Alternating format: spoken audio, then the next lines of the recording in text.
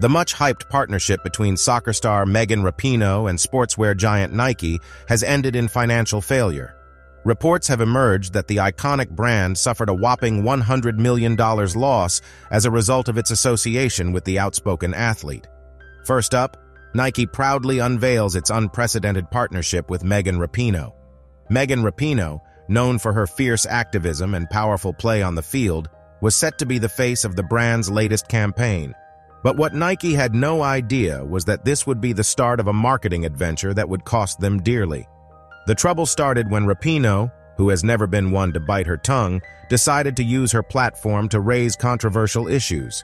While some applauded her for using her fame to draw attention to important issues, others were not so thrilled.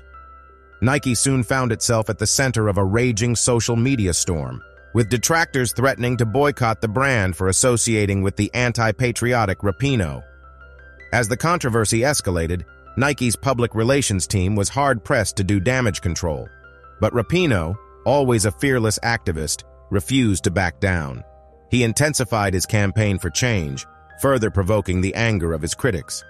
In the midst of this turmoil, Nike's sales began to plummet like a lead balloon.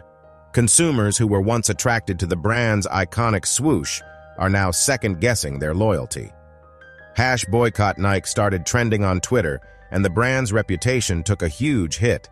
She stood up for her beliefs, which earned her the praise of her supporters and the ire of her detractors. The division between those who idolized him and those who condemned him widened by the day. In a last-ditch effort to save the partnership, Nike calls a meeting with Rapinoe in hopes of finding common ground and repairing the fence. But the encounter turned into a virtual stalemate with neither side willing to back down.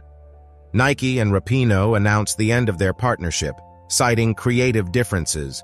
But rumors swirled behind closed doors that the split was not amicable.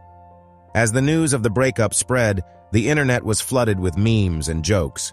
Twitter was filled with sarcastic comments about Rapinoe's $100 million activism and Nike's $100 million mistake. The situation soon turned into a circus of derision and finger-pointing. Thank you.